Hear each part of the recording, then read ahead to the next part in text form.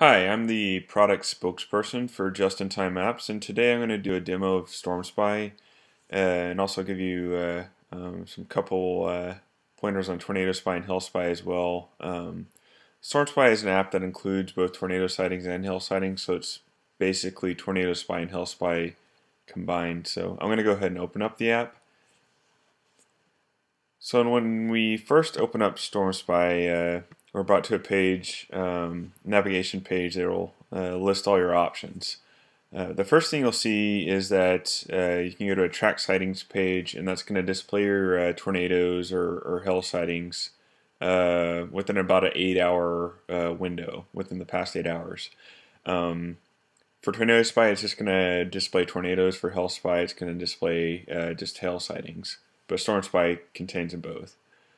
The next thing you can do is report a tornado sighting. That's going to be based on your current location.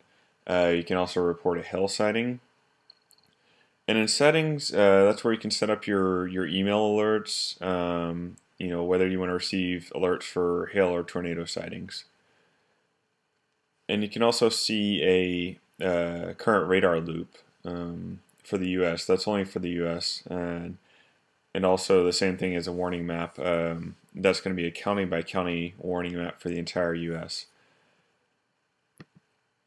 And then after that, we have tornado and hail forecasts for the next 24 hours and also for 2 days from now.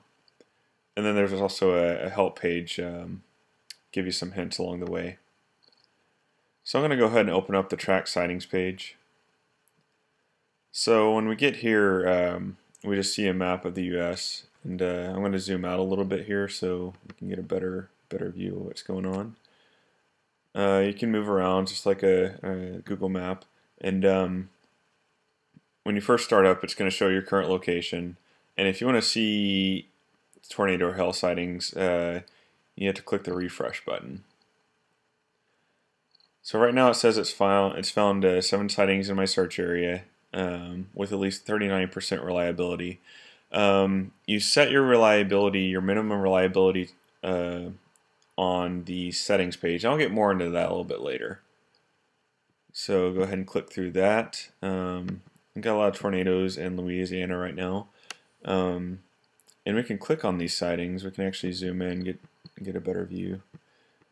Zoom in there. And you can click on these individual sightings, and you're going to have 2 different types of sightings. You have NOAA sightings, which are the official sightings for the National Weather Service, and you can see the date and reliability. NOAA sightings are usually 90%. They're the most reliable, although they're not always 100%. Sometimes they'll have to go back and correct their reports.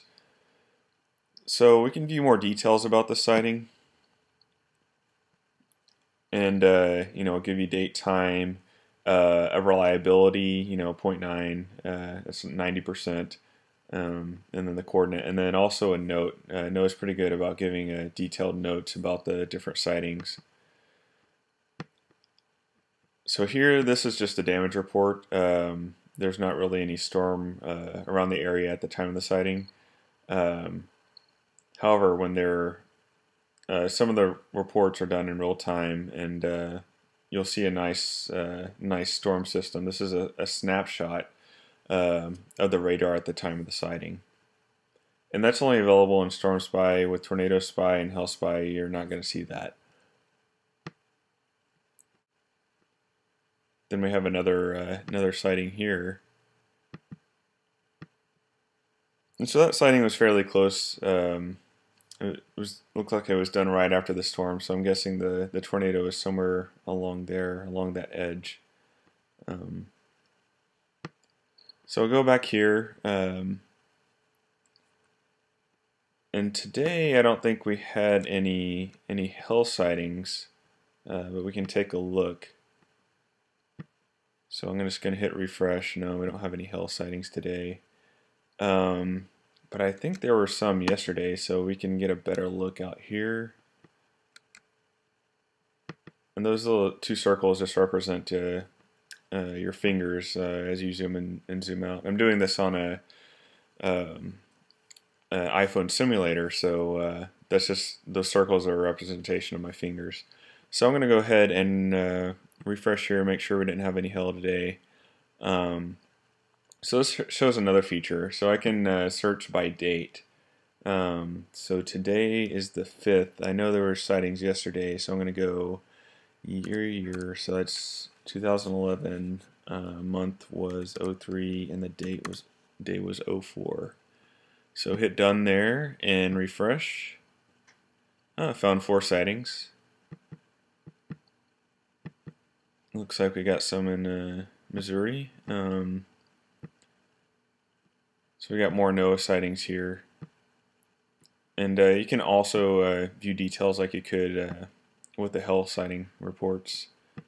So 3/4 inch hail at that point. Another thing I wanted to show you was user sightings. Got a user sighting today, but didn't get any photos, unfortunately. But so we looked at the NOAA sightings before. The user sightings, usually they're ranked a little bit lower, so in your settings page you can basically filter out all the user sightings if you want. But disadvantage with that is user sightings are usually a lot faster than NOAA sightings. They're reported immediately.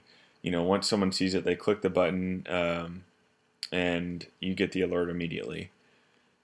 But the disadvantage with the user sightings is that they're not always perfectly accurate. You know, you got amateur storm spotters that may not always report at the right time. So you can also view details on that, and you can either report as false or confirm as true. You know, if you don't think the reporting is correct, report it as false. If you think it's a good sighting, you can confirm it and increase the reliability. And every time you do that, you affect the reliability of the person who reported the storm. So, you know, if they do a lot of false reports, they're eventually going to be filtered out by everyone. Another thing here is we can set our alert area up. So I'm just clicked View Alert Area. I'm going to zoom out a little bit here. So that green area is my my alert area. You can hide or show it. So today I was just interested in Louisiana, but you can really pick any region you want, any size you want. For example, if I want the entire U.S., I can save my alert area, and it's going to save everything that you currently see. And so I'm going to hide it. You know, maybe you don't want the entire U.S. Maybe you just want your state. So you can kind of do that as well. So show alert area, that's going to be everything. So I save it,